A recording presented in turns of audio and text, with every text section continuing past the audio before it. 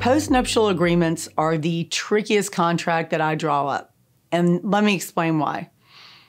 With a prenuptial agreement, that's something that the parties enter into before they marry.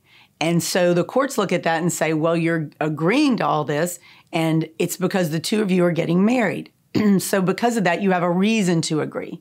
And the courts call that reason consideration. That's the legal term for it. With a postnup, they're already married. So where do you get the reason to sign the thing, right? The marriage can't be it. It's already happened. So we have to come up with consideration.